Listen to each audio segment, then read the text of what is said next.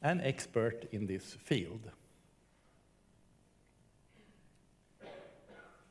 Årets pris handlar om kvantmekanikens kraft. This year's prize is about the power of quantum mechanics. Kungliga Vetenskapsakademin har idag på morgonen beslutat att utdela 2022 års Nobelpris i fysik i lika delar till Alain Aspect, Université Paris-Saclay och École Polytechnique Palaiseau, Frankrike. Till John F. Clauser, J.F. Clauser and Associates, Walnut Creek, Kalifornien, USA. Och till Anton Zeilinger, Universitet Wien, Österrike. Det tilldelas priset för experiment med sammanflätande fotoner som påvisat brott mot Bell-olikheter och banat väg för kvantinformationsvetenskap.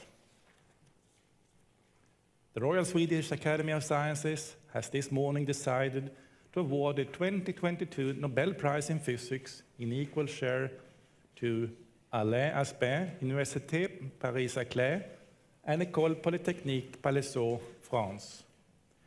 John F. Clauser, J.F. Clauser and Associates, Walnut Creek, California, USA. And to Anton Zeilinger, University of Vienna, Austria. They received the prize for experiments with entangled photons, establishing the violation of Bell inequalities and pioneering quantum information science. Professor Olsson will now give us a short summary, please. Thank you. So, quantum information science is a vibrant and rapidly developing field. It has broad and potential implications in areas such as secure information transfer, quantum computing, and sensing technology. Its origin can be traced to that of quantum mechanics. Its predictions have opened doors to another world, and it has also shaken the very foundations of how we interpret measurements. What today is considered logical, measurable, and quantifiable was initially debated by Niels Bohr and Albert Einstein in philosophical terms. John Bell transformed the philosophical debate into science and provided testable predictions that launched experimental work.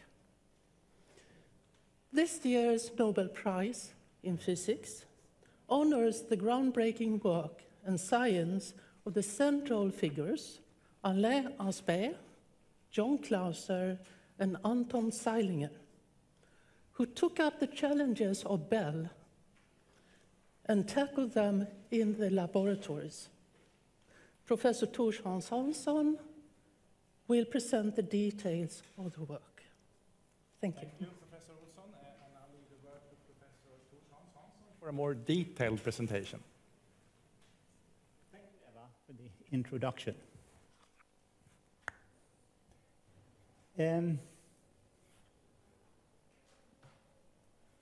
Einstein, in a letter to a colleague, famously wrote, "I'm convinced that he," and he meant God, "does not play dice." And what did he mean with this? Quantum mechanics, the theory of atoms and light, had been immensely successful, but it was also very weird.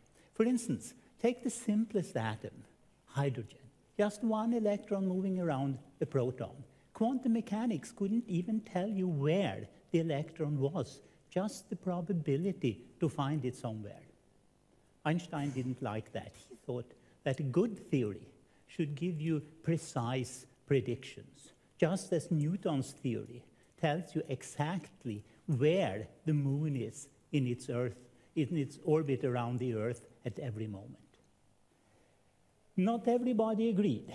Here are two of the founding fathers of quantum mechanics, Niels Bohr and Edwin Schrödinger. They thought that quantum mechanics was okay as it was, didn't need anything more, you just have to accept the peculiarities. And this position was put very clearly in this paper written in 1935 by Erwin Schrödinger. It was an answer to a paper written earlier that year by Einstein, Boris Podolsky, and Nathan Rosen. And they had come up with the thought experiments, which they thought proved, demonstrated that quantum mechanics couldn't be the full story. And now I will explain to you a modern version of that experiment. So here you see a source. This source emits pairs of particles, entangled pairs, Bell pairs. We'll come back to that concept. And they reach Alice and Bob, who makes measurement. They measure a property of these particles that is called spin. And in quantum mechanics, this spin can only take two values, plus or minus. So what happens when you do it many times? Alice will see a sequence of pluses and minuses, plus, minus, plus, plus, minus, minus, plus, etc. Looks completely random. And the same is true for Bob. But the strange thing is that when they compare the measurements, every time Alice sees a plus, Bob will see a minus, and vice versa. And that's very strange, because they are far away from each other, and these particles look exactly the same. Well, perhaps, let's look at it. Here we have the quantum cards. They look all the same, huh? We shuffle them or entangle them, and then here they go. And they can answer questions on signs. What sign do you have? Plus? What sign do you have? Minus. Okay?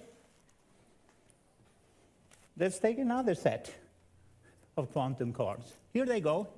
What sign? Plus. What sign? Minus. Strange. They look the same. How could they know what sign they have?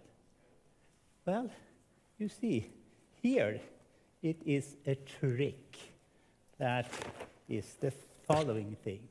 Look, that was a minus, and that was a plus.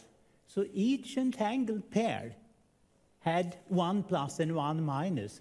I don't know where the minus went there or there, but it was always one plus and one minus. So, could it be that quantum mechanics was the same? Could it be that there were hidden informations like on the cards? Could it be that nature was a trickster? Okay, just like I was before.